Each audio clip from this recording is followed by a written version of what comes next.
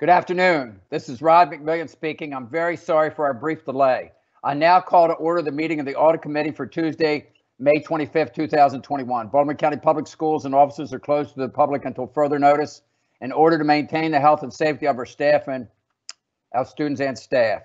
In accordance with the Board of Education's amended resolution approved at the October 13, 2020 board meeting, in the event of a medical or health emergency related to COVID-19, the board chair, in consultation with the vice chair and the superintendent, may declare that a board meeting or a board committee meeting be held remotely in its entirety without the physical presence of board members or in a hybrid manner with only some individual board members participating remotely, subject to the establishment of a mechanism that will allow each board member the opportunity to fully participate in the meeting despite not being physically present, and that would allow the public to also remotely attend these portions of the meeting that are open pursuant to the Maryland Opens Meetings Act by being able to listen and or view those portions of the meeting. As a result, today's Audit Committee meeting is being held virtually and broadcast through live streaming on BCPS website. In order to efficiently conduct this meeting, all voting items this afternoon will be done by roll call vote. Board members will say their names before making and seconding a motion as applicable, as well as when requesting discussion on an agenda item. Ms. Jamison, please call the roll to determine the presence of a quorum of the committee. Thank you, Mr. McMillian. I will start with Ms. Joes. Yes. Ms. Pasteur. Yes. Ms. Rowe. Yes. Mr. McMillian. Yes. Thank you. Ms. Jamison, please call the roll of staff members participating in today's meeting. Thank you, Mr. McMillian. I will start with Ms. Barr. Yes. Ms. Stevens. Yes. Mr. Fletcher. Yes. Ms. Manna. Yes. Dr. Scriven. Present. Mr. Saris. Present. Ms. Burnop. Present. Mr. Straight.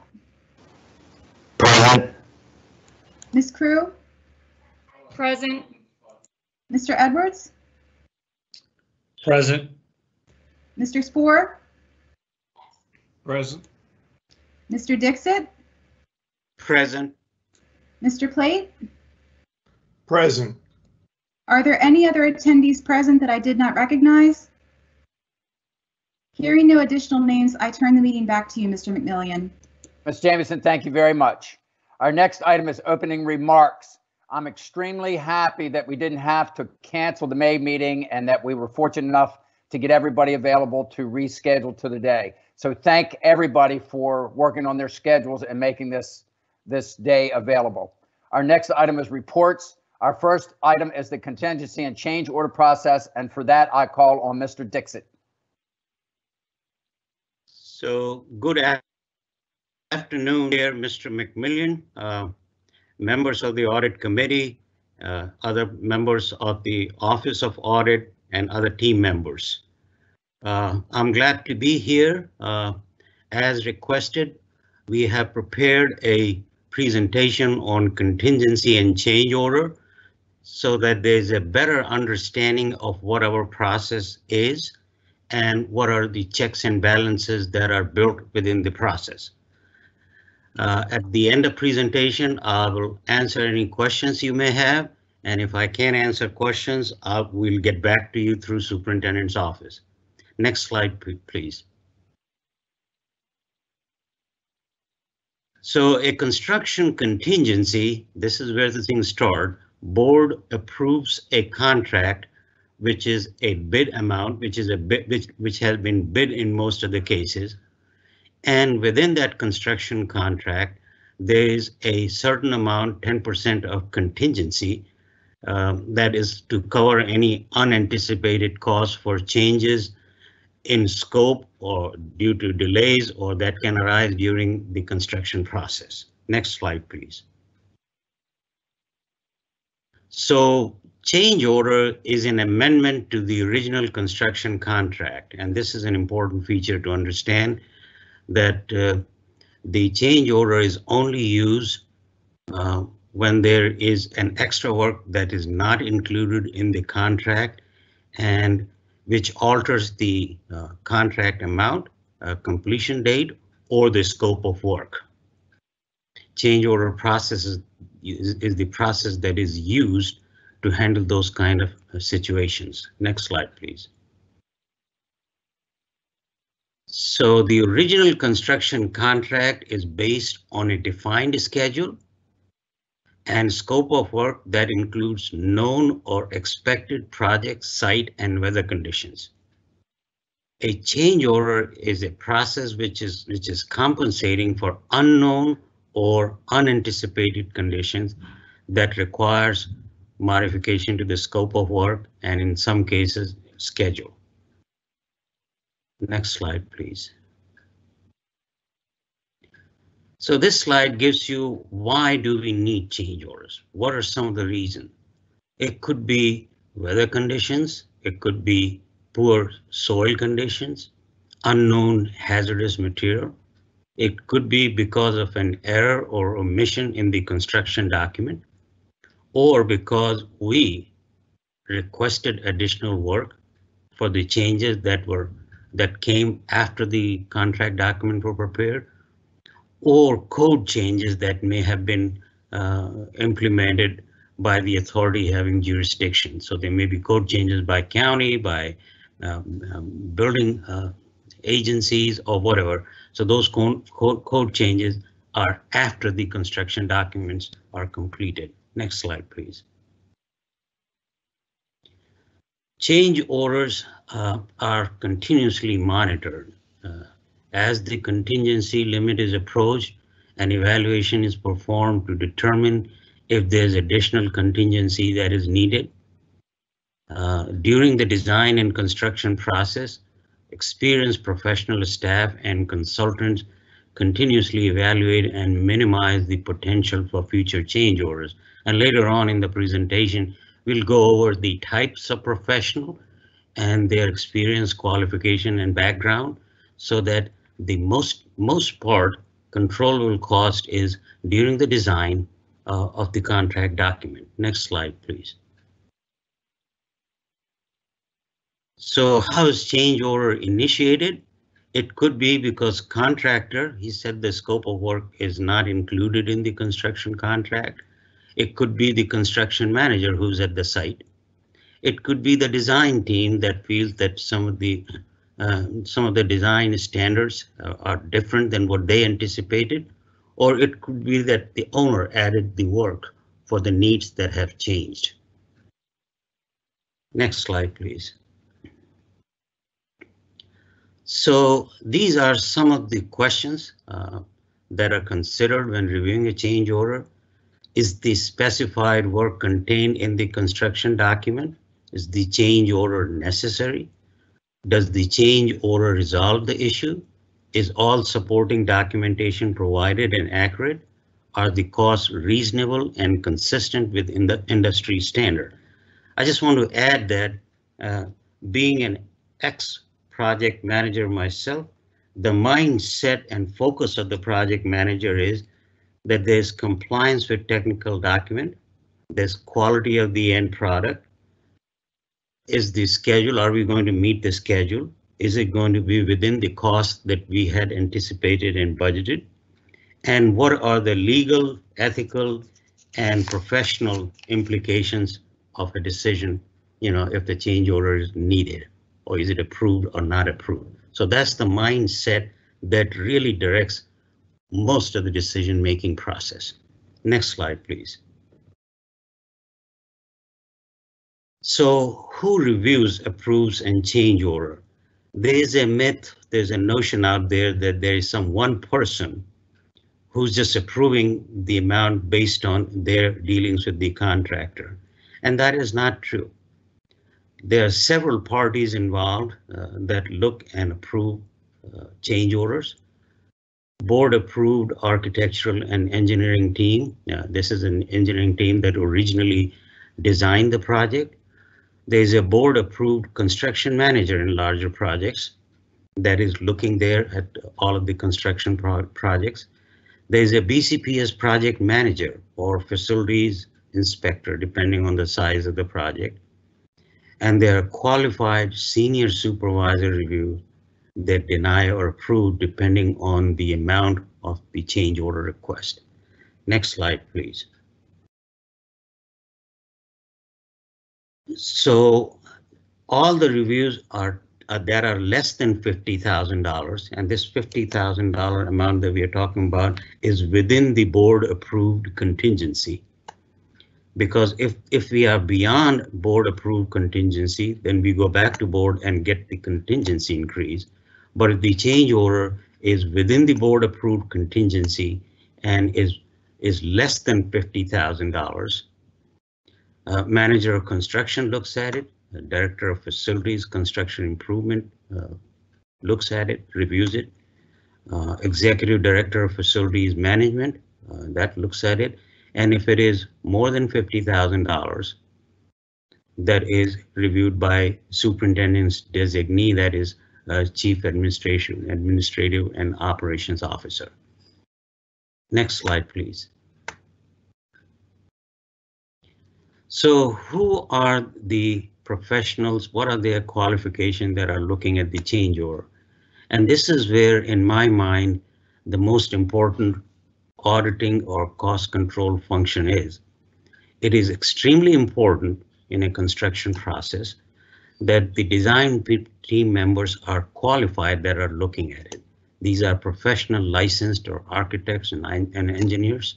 Our department consists of licensed civil, electrical, mechanical engineers, and licensed architects.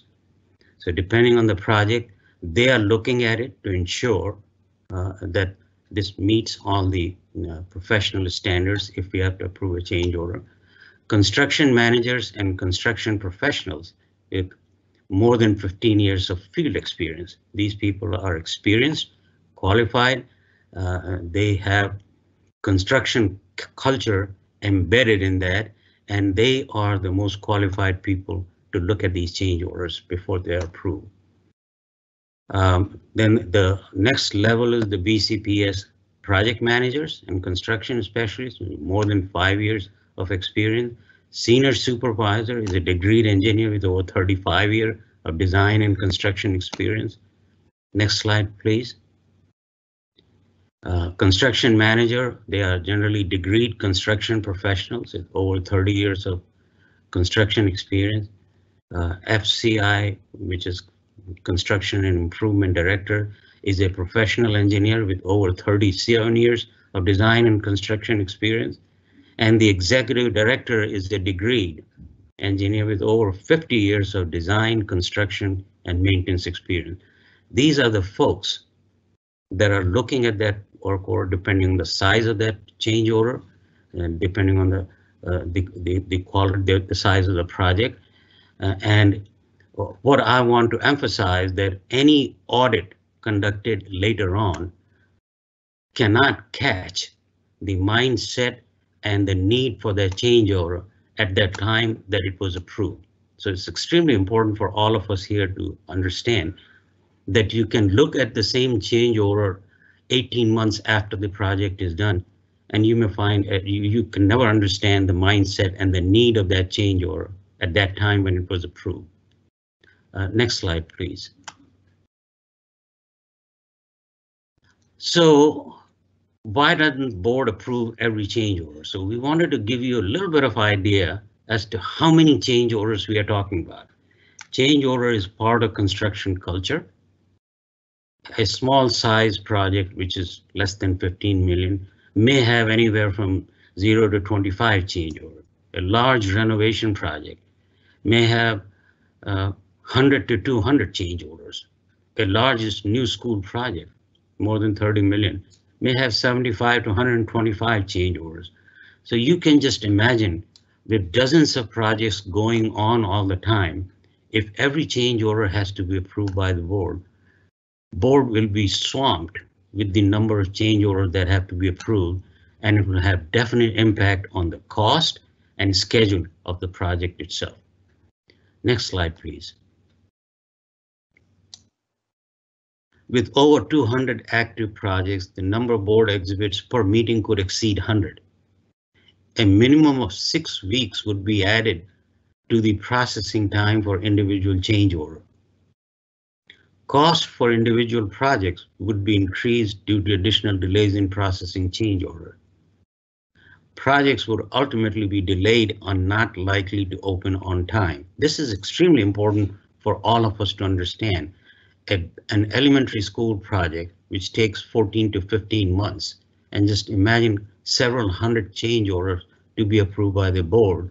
Every change order will delay, is likely to delay the construction schedule. And there are multiple contractors in a contract, in a project. And there'll be a domino effect on the delay claims by the succeeding contractors that will be working on the project.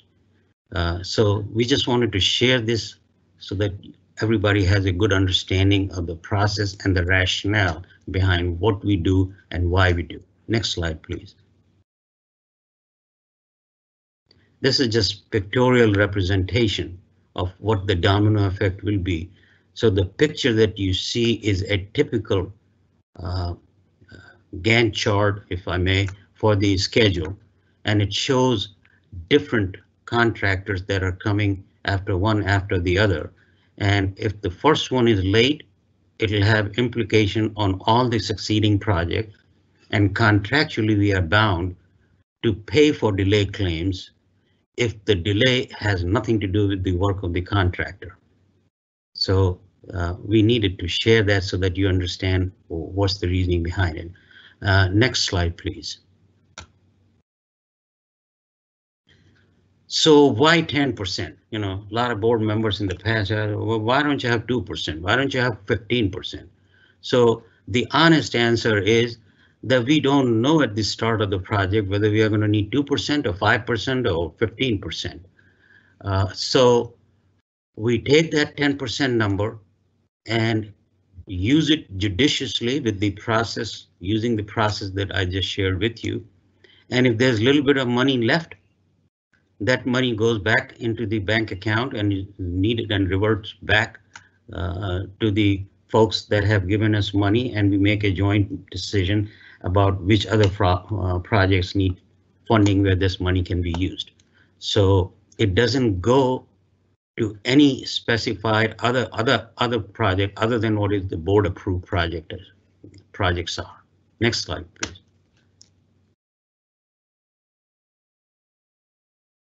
So this gives you the balance that I just shared, state and county funded project. They're different, you know, they're state funds and they're county funds. So county funds are used for another board approved project. State funds are reverted for other previously state and board approved projects. And county funds are used for another board approved project. So there is no favorite project from anybody that is added, which uses these funds. They are still within the bounds of project that board has already approved. Next slide, please. So we have been audited. This is an important point that we wanted to share. A lot of folks have come in the last 15 years. Two of the Maryland State Office of Legislative Auditors, they have come looked at it. Andrea's team has looked at it at least once. And Public School Construction Program, which is the state part of the construction, they review all change orders on all state funded projects. And what the result has been, no findings or fault, and all projects completed on time. So this is for any construction team, and I do want to commend here our construction and improvement team for the diligence, for the process they use, and for continuously monitoring that, that for a record of 15 years, being audited by so many different folks, and not a finding or fault.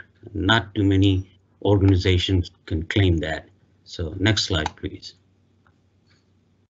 So that was a quick overview. Hopefully it is educational.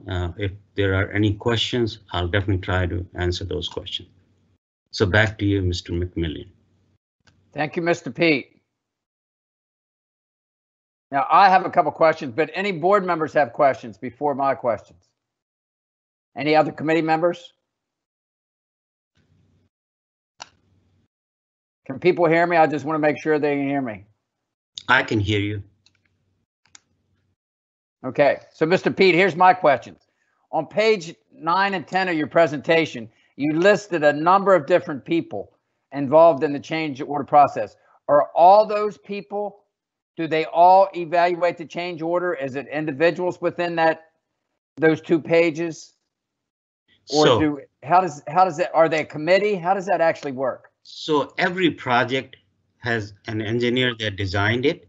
Every project has a project manager. These project managers are reporting to a senior project manager or a construction manager, depending on the size of change order.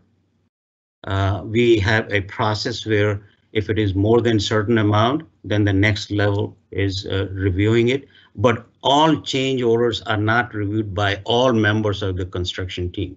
We have dozens and dozens of projects going on, and each project is assigned a project person. So it is now one person that is handling all the projects. Did I answer your question? Yes, but I think you raised another question. So the project manager, it goes back to the project manager. Does he have a circle of people around him that help him evaluate the change orders? If he needs help, for example, we have licensed mechanical, electrical, and civil engineers. And if the question relates to one of those branches, yes, he consults with them before he makes the decision. Okay. Now, my second question, you mentioned if a auditing group goes back 18 months later and tries to evaluate the change order, they're not going to come up with the mindset. Can you expand on that a little bit? So when the project manager makes a decision at the time of construction, that this change may impact the quality of the product. This change may impact time schedule, the schedule of project, that this change may impact, may create a domino effect. If I'm the auditor that's coming 18 months after the fact, I'll have difficult time reading that mindset at that time. So the best auditing we can do is reinforce the qualification and background and experience of that person who's making that decision and provide the support that person needs to make that decision. And we have done that. And that's what you see in the results of several audits that have been done. Okay. Thank you very much for answering my questions. Ms. Rose said she didn't have any questions. Ms. Joes or Ms. Pastor, questions? Mr. McMillian, just a quick Yes, comment to Mr. Yes, please. Thank you. That was a good presentation, Mr. Dixit. Thank you for it. I do also want to point out that because of the pandemic, a lot of our material goods have gone up exponentially, the pricing, and we've heard about it. And so you might experience the next few years as we're going through construction change orders because materials have skyrocketed and some of them, the contractors may come back. So again, thank you for the presentation. Thank you, and thank you for the compliments. And Mr. Pete, I just want to say this, that any other board members that have questions to me about the change order process, I'm going to refer them to this document and your presentation. So I thank you very much. Absolutely, and we'll be glad to answer those questions. And I do want to take this time to appreciate and acknowledge the help provided by Ms. Barr's team, because whenever we have any question about the audit, our team members, they consult her, they invite her to audit that, and we have monthly meeting with our law office. So if there are any questions that are under their purview that may have legal impact, we are keeping them informed. So it is not work in isolation. It is a combined team effort, and I do want to acknowledge that. Mr. Pete, thank you. Thank you. Now, I know I don't need a motion to accept Mr. Pete's report, but I'm pretty sure I need a roll call vote. Ms. Jamison, will you call the vote, please? Ms. Joes? Point of clarification, Mr. McMillan, are we just voting on the presentation? What is the vote for? Yeah, yes, I was a little confused. I know we didn't need a motion to accept his report. but I'm interpreting that I need a vote anyway, but I might be wrong on that. Yes, I guess. Ms. Cox- Excuse me, Mr. McMillian, this is Ms. Barr. I don't believe that you need to Vote. vote on accepting Mr. Dixit's presentation. Thank you. Okay, outstanding. Thank you for clarifying that. Okay, we're going to go on to, let me see if I can find the next piece. Okay, our second item is investigative unit statistics, and for that I call on Mr. Fletcher. Thank you, Mr. McMillian, and I'm going to wait just 1 second for Mr. Corns to pop up the graphs for us.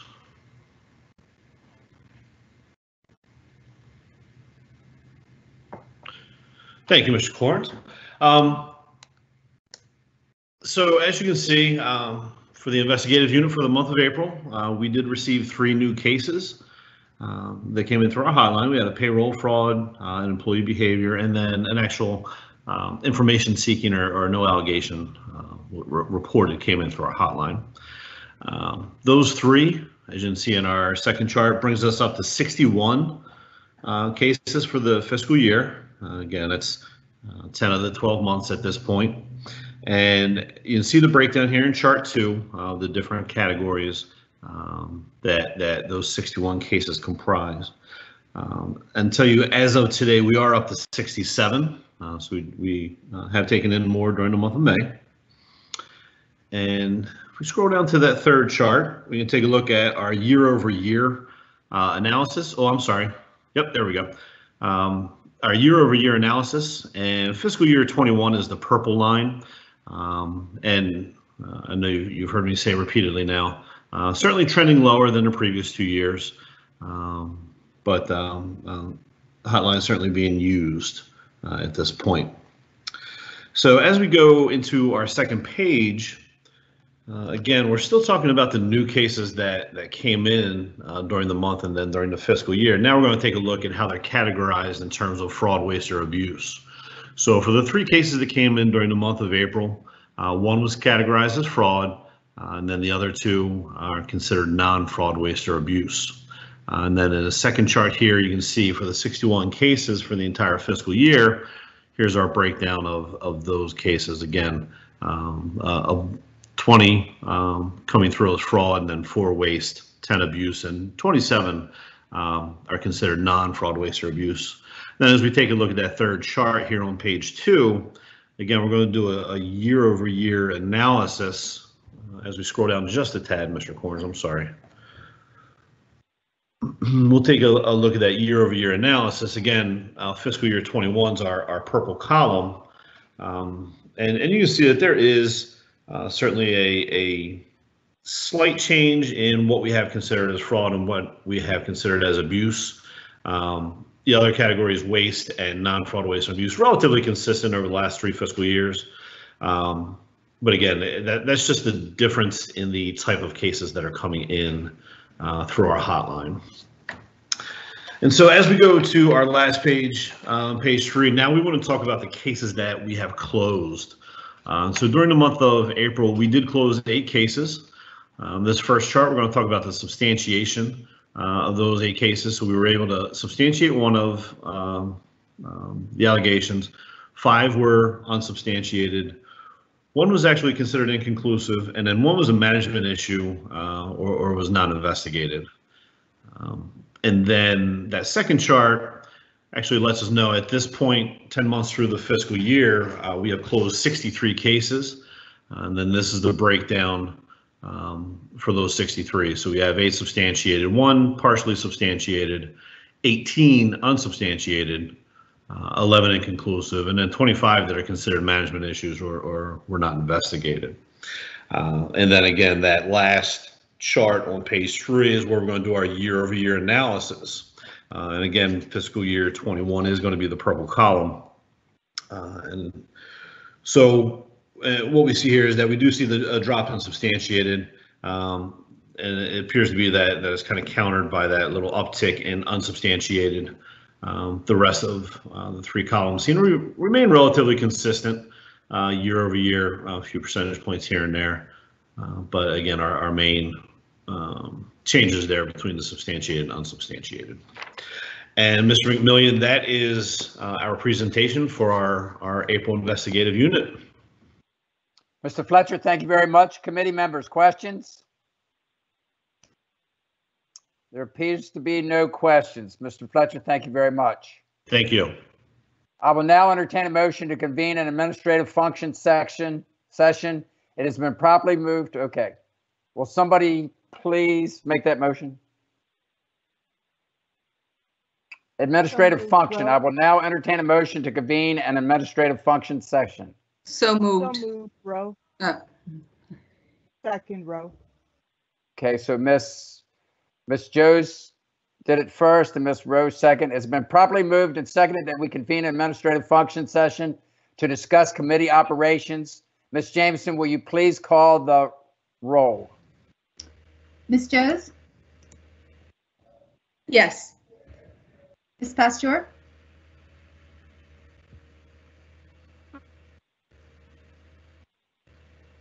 Ms. Pasteur?